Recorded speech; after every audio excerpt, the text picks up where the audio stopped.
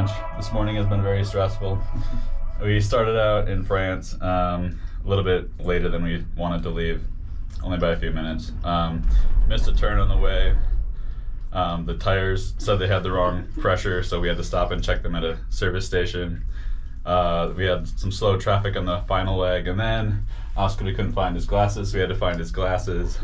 And then the bathrooms were weird. We almost missed this gondola, which we would have had to wait another hour and a half, but we finally made it. We have lunch, and all is well with the world again. Yes, life is good again. Life is good.